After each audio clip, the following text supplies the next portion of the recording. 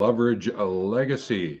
It's a show about legacy, all things legacy, and looking at it through the lens of love and rage and lover and age. And today we're going to take a look at the concept of older linked with legacy. I started to do some writing, and I was looking at what might be called the convergence of older, and I was attempting to find a way in which to understand older so that I could explain it to other people. And so I thought, why don't I do it through a simply serious, fun way? And therefore, I'm going to be appreciating older using 10 words starting with O. And what we're going to do is unfold them and have a little bit of fun doing that. And my attempt here is to get you thinking about older, not so much to throw older out with the bathwater. I think you know that metaphor that's connected there, but more to appreciate what older actually can mean for you. I know that it's sometimes a descriptor, it sometimes explains, sometimes it's an identifier. When I started to take a look at the word older, I was just getting into the end of my 50s, beginning of my 60s, and I realized the use of that word older, years old, that kind of idea, wasn't always just sort of sitting with me. Didn't settle into my being me. And so I started to explore other use of words and try to understand what older meant. And that's what I want to share with you today on the Leverage Legacy Show. So, again, remember it's on Saturday mornings at 10 a.m. Mountain, and it's here at Wealth Learning TV on YouTube. And the other thing is, please subscribe and ring the bell. So what I'm going to do is I'm going to use the chat function as well. So I'm going to go over the words, and each word, like this is not a deep research. This is not scientific based or anything like that. This is just me having some fun around some words. So the first one was the notion of years old. And I've already mentioned to you is that we use the phrase 68 years old or 14 years old. And I started to go, well, I'm not sure that that's how I want to refer to myself. So I said, what would happen if I started using something like 55 years young? And that started to prompt me to use that phrasing. And it's actually been fun because there's this whole storyline out there about 70 is the new 60, 60 is the new 50. So 100 must be the new 20. I don't know. But I think as we sort of get a little bit older and get that gray into us, we can start to look at the word older in a different way. And that's what I'm attempting to remind you about is to look at it in a different way. And that's why I share with you, instead of the word older, I use the word elder. And I have fun with that word. And I'm going to do a show on that in terms of looking at elder through 10E related words.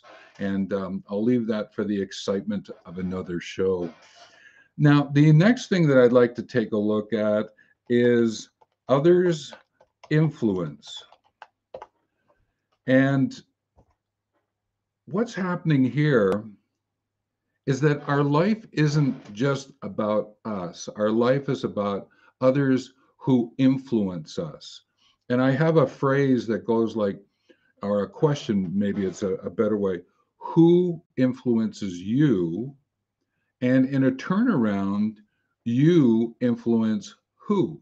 So there's always an others surrounding you. And as you move through life, it's looking at the influence. So this influence of you and you influencing others. And for me, I really started to pay attention to this because I was quite taken with, I like to provide information. But it wasn't until recently that someone said, well, what about the transformation or the transition element of what it is that you do? And it struck me as, interesting. I, I've been selling information. People are purchasing transformation. And I went, oh, so that started to give me a little bit more appreciation of moving into our next 50 and doing it from, yes, there's an older story here and the others influencing, and that's why I linked it up with elder. But this notion of the others influence is that I didn't get here just in and of myself. There's many giants whose shoulders I have stood on. And thank you for the anonymous person. I can't remember who gave that quote. I'll have to probably go look it up and I'll put it in the show more notes.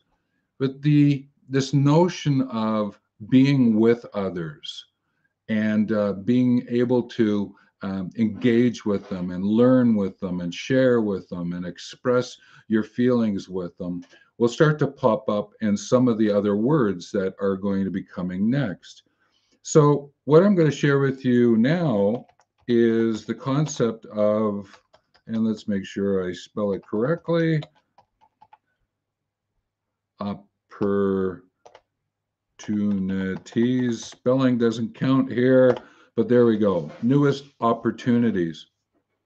And I'm bringing this forward is that as your wisdom grows, as you find yourself moving forward in what it is that you're doing, there's many different opportunities that are available to you.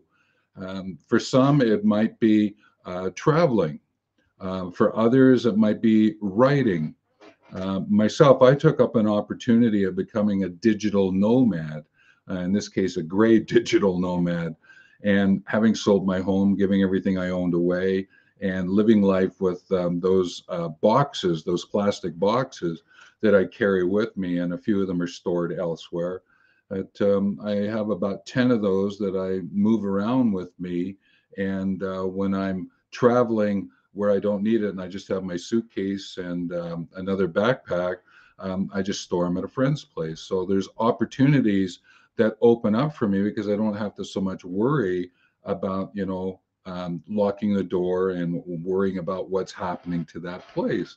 So on the flip side to that, one of the opportunities I get into is the notion of dog sitting, cat sitting, house sitting, and being able to help out friends or even people I don't know who get a hold of me. So these opportunities start to unfold, and I find myself living in different neighborhoods in the city in which I work. I've lived in many of the different cities, locations. I've actually gone to friends who lived in other provinces. And certainly I'm going to start exploring as what might I be able to do from a house caring perspective, house sitting perspective on an international basis. And why not? So newer opportunities in terms of where I live, but also opportunities in what it is that I can do and be. And getting to be able to share this kind of presentation, to be able to share a live feed into the internet world and onto YouTube. It's an opportunity to express and share and interact with people. And I find it fabulous, if I was to use another word, that comes to mind. So these newish opportunities to be able to explore. But I think one of the deep ones for me is a combination of research and writing. It seems to be something I'm really getting more and more into. I did it for quite a bit in earlier in my life, and I find myself returning to it and having these simply serious fun days of finding words like "oh" that are linked to older is a form of research, and to be able to then write about it, in this case, sharing it on the video. So the next one I wanted to take a look at is organic movement. And this notion of organic, it's kind of an interesting one, is because even in my own eating practices, how might I weave more organic into those practices so that I get far more nutrients, better nutrients into me? And as one who is moving along in my aging process, the importance of organic material is really, really, really important. So I've been learning more about this notion of organic and the sense of the movement that goes with that. That's a bit of a code for something else that happens on a biological basis. I'll leave that to you. That may be way too much information. But the other thing about organic movement is the sense of how things are fitting together, this sort of organic flow, and finding ways in which to move in your own life in an organic way and not being stilted or find yourself being mechanical about it. It's sort of this naturalness to life. And I'm really struck with the sense of being natural and really finding who I am and unfold that with others as I interact with them. There was a friend of mine who shared this storyline with me. He said that dragonflies are dragonflies, whales are whales, dolphins are dolphins, birds are birds, humans are confused. And I've always remembered that because of what does it mean to be natural? And that's what I'm exploring. And it links back to the newest opportunities as well, is the sense of the exploration of what it means to be natural. And we have that opportunity now presents itself, right? And I would encourage those, if you're listening to this and you wouldn't necessarily call yourself older or into elder, think about this notion of being natural.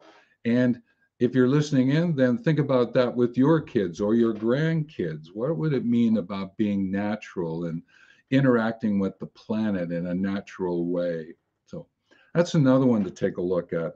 Where we're going to go next is orgasm enthusiasm. Orgasm. Oh, I don't know if I've spelled it correct, but here we go. Orgasm enthusiasm. The orgasm, in terms of, yes, there is this climax, and there's a biological one to that one as well. I'll leave that sexual connection, that biological function too. But I'm going to come at this from a slightly different way, and it's linked to the enthusiasm, which is that's sort of the orgasmic delight of food, and for some it might be a great wine, an orgasmic delight of that sunset that you see for yourself, and really attempting to get into the feelings, the excitement of what's present there for you. And I know that there's what are called 5 synthesized feelings, feelings being about this sort of cognitive interpretation, this minding or this mental interpretation of emotions. And those 5 are there's present, gratitude is first. Well, these are how I speak about them: gratitude, presence, inspiration, enthusiasm, and certainty. And I attribute those to Dr. John Demartini. That's where I heard them from, and I've sort of put them together. I'm not saying he puts them in that order. I put them in that order because it links to a component of the legacy project story contributions that I share with people.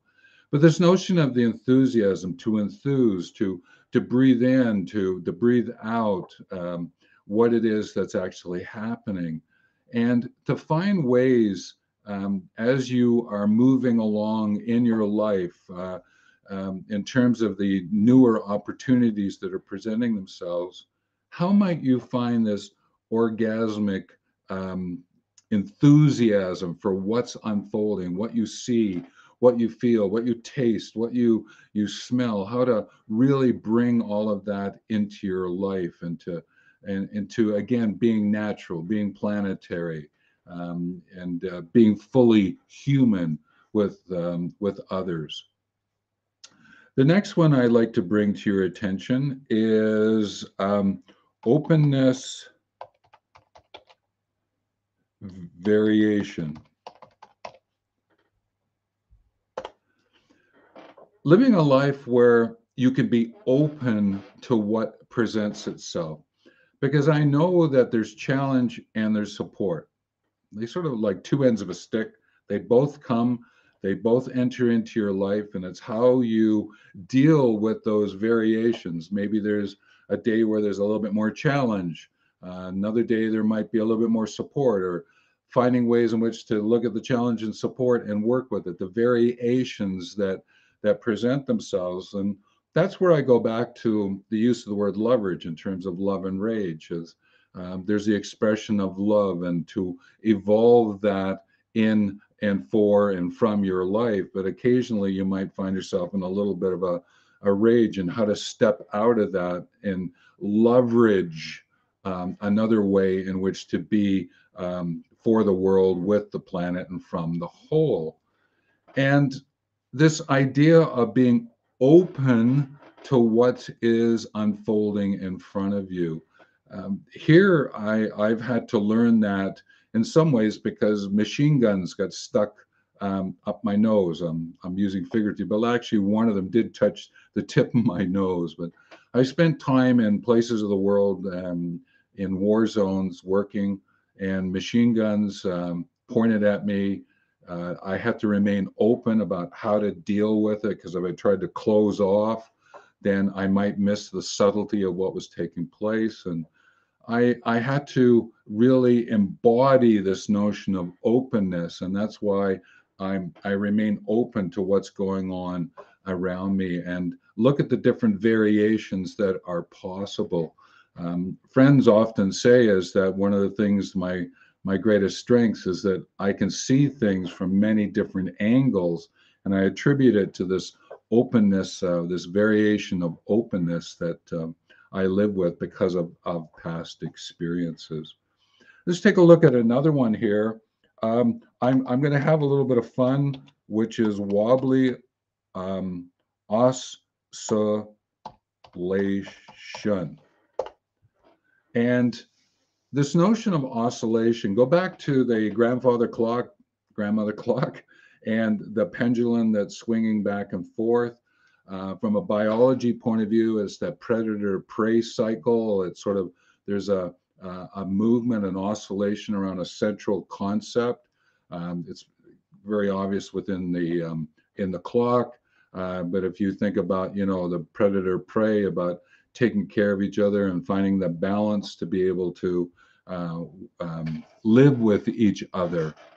And this oscillation aspect is, I found myself the other day, I don't know if this has happened for you, is that I had gotten up to bed and I was just getting ready to head out, and I sort of did a little wobble and I did a little stutter step, and I just went, hang on a minute.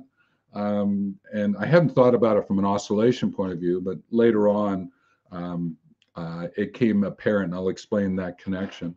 But there's another time that I was walking and I found myself sort of going sort of a little bit sideways, and I was going, what's going on? And oscillating off my center stride. And I started to realize, oh, okay, sometimes this happens. And is it something I need to go get checked out? And I would encourage you, if something like that's happening, is you may want to think about,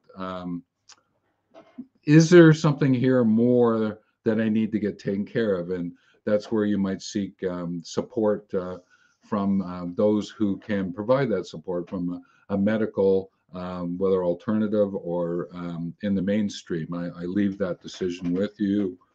It was okay for me. I worked through it. I figured out what was going on. But what became really interesting is I found myself in my life oscillating in a couple of ways. And I mention this is because one of them led me to truly understand something about my life. One of the times was when I was writing my doctoral thesis, and I found myself oscillating in my rocker chair. I don't know if you ever had one of those chairs where you knelt into them and you had the ability to rock while you were working, say, at your computer. And this day I was working on my doctoral thesis, and I sort of woke up to the fact that 30 minutes went by. I hadn't concentrated about anything that was going and typing it into the computer, but I was off thinking, and I was down some rabbit holes and off some paths up into the mountains. I was totally distracted from what was going on. And it was sort of like I woke up to the fact that I was oscillating in this, and you can hear the squeaks in my chair, right? I was oscillating. Your rocking chair, you can think about it from that perspective. But what was actually happening for me is that I was keying into something that was catching up to me, and it was from a mental health point of view. And I had to actually get some support at that point in time. And one way I did it was I did a lot of walking, and also I sought out some support, and I asked for it. And I found myself again a couple of times doing that, and I had to go get some support. Some of it linked back to that was war zones, but that's another conversation for another day. But what was interesting is the about 2 days ago when I was thinking about what's the notes, what I going to share with you today, I found myself oscillating in my chair at the counter as I was having my cup of coffee and doing some writing. And in this time, I was sort of rocking in the chair, but I was also turning because it's like a bar stool. So I found myself moving in two different directions. And I thought, that's kind of interesting. And I reminded myself of these other past examples. This wasn't so much from a mental health point of view, but this was a deeper thinking. And so I started to appreciate this notion of how that might stimulate my thinking. And so sometimes now I find myself, I might do some rocking in the chair, or I might oscillate back and forth. And that's where walking really helps, is because in some ways, walking is an activity of falling. Ever heard that? Is you're taking a step, and your step is almost, you're falling, but you get your next step in there and your next step. So it's sort of a form of oscillating. And I went, this is interesting. This is interesting. So where else could I use something like this, that pendulum movement, and understanding it's okay to be a little bit wobbly at times, like falling while walking and that kind of thing. Not in the sense of falling down while walking. Okay, I've had that happen. I tripped on those uneven cement blocks that make up the sidewalk, and yeah, I did a number on myself at that time. But this notion of understanding about oscillating, and it's okay to have a little bit of a wobble to it. And so I leave that with you to think about. I find it's useful walking and for my writing. The next one I wanted to bring up was operational assistance. And this one links to being willing to ask for help. To ask questions of others to help you in how to operate whatever it is that you're learning. For some, it might be, how do I operate my computer? For some, it might be, how do I get in and create a live stream event on YouTube or Facebook? And maybe you don't know how to do it. So asking for that assistance. Another one might be is asking for assistance in how to cook up an organic vegetarian meal, and you have one of your grandnieces loves to do that. Well, ask and get involved. So I'm using this operational assistance in the widest sense about being able to ask and get others. Remember, I spoke about others' influence earlier, is to get involved with others so that you can ask them for some assistance. even today, there's lots of things that I'm asking for. I'm reaching out to people now to do some research about writing about the transition of this notion of older, elder, mentor. And so I'm interviewing people and asking for their assistance. And that's to help me to operationalize some programs that I can offer. And again, you might find that this might be of interest to you in terms of how can I ask questions of others to figure out about things that I want to do, to engage in newer opportunities, to sort of have that orgasmic enthusiasm in my life. So ask, be amazed what will happen. And the next one I wanted to take a look at is the sense of And this one is to bring out the connection to the soul, the spirit, the whole, and to be able to think about weaving that into your life. The is a sacred mantra that certainly has an Eastern connection to it. I learned a little bit of it through some Buddhism and Hinduism that I was connected with at the time. And to be able to say and the vibration that goes with that, the oscillation that goes with that. But the interesting thing is, and I'll speak to this, is the vibration is more, if you think about stringing a guitar, strumming a guitar. And so the there is a bit of an oscillation,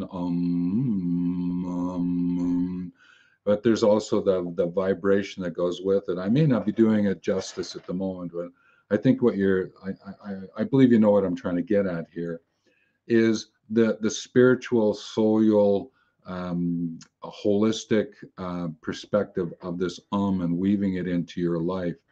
And I mention it not only to connect with whatever practice you might have, spiritual, religious practice, but your willingness, not but, and your willingness to explore other ways in which to bring this sort of spiritual connection or religious connection into your life, and maybe open up to some other possibilities, other ways in which to gain some influence from others so that you can learn about ways in which to operationalize that into your life and have fun doing that. The last one that I wanted to share is what's called OAR contributions. And you'll notice it's OAR, not OR or ORE. This one's OAR. It's actually an acronym. It's not mine. I attribute it to someone else. It's anonymous again. I've been attempting to search down someone who used this. And so I'm just going to put it into action again, standing on the shoulders of others. The notion of OR is about O is for ownership, to own something. When I think of older, I think about the now, and as you move into elder, it's about owning that transition that you have so that you can sort of get into this world of mentor and have won some of the achievements. Maybe you've got certification, whatever. But it's this notion of own that journey, to have ownership for what it is that you do, have ownership for the years old, ownership for the others' influence and working with them, and you influencing others, the ownership of newer opportunities, the organic movement for yourself, the orgasmic enthusiasm, the openness variation, the wobbly oscillation, the operational assistance, and the finding ways to own those different elements and weave them into your life and celebrate them, appreciate this notion of older that is now before you. Now, the A and the R reference accountability and responsibility. So if you're going to get into this ownership of these, you've got to be accountable for your contribution, your commitment to this, and be responsible to do what it is you say you're going to do, fulfill those commitments, to have the courage to be able to do it. So to live this notion of an older life, where I would call it an elder life, and move from an O to an E, is to recognize these ways of appreciating being older, and not throwing older out with the bathwater, but embracing it in ways that you can move into the world of elder. And that's what I'm going to pick up on another call, another show, so that you might be able to get a sense of what it means to be me. And I'm referencing, what would you call me? And I have this sense of me now as being an older, and I've deepened that and appreciate that. And that's why I wanted to share a lot of these O related words, because they have, they're in my life now. And I thought that maybe from an information point of view, they would be of value to you. But I'm going to encourage you, there might be something here if you take an action or actions. And a way to do that is, there's 3 questions you could ask about each one of these. And that is, so what else, and now what? And there we go. So ask yourself for each one of these, all right, and just take the OR contribution. So what would that mean to me? What else would I need to think about or do? And so what would happen if I took up the OR contributions, the ownership, the accountability, the responsibility? Where could I do it in my life? Where is it that I could go through some transition to be able to deepen and enrich my life? And one of those ways is to take up the mantle of elder and move that into mentor. That's one way. Another way might be is, you might find a way in which to be more open with, even in your family and friends, and ask, okay, if I'm going to be open, so what would that mean? What else would I have to do? And so what would probably take place if I opened up more in my family and friends? And I know sometimes for those who are professionals, employed, entrepreneurial, and they've given it all, sometimes it's at the expense of broken relationships, and broken relationships with self, the self-care. And if you find yourself in that position, I just use it as an example. So with that, that's what I wanted to share today. Appreciating older, whether it's an identifier, descriptor, a way to explain, and doing it through some O-related words: old, others, opportunities, organic, orgasm, openness, oscillation, operational, and or. So I leave that with you. And again, comments afterwards is great. The next Leverage Legacy show will be next Saturday, and I would certainly invite you to join. I always appreciate if you come in and you can join the chat function.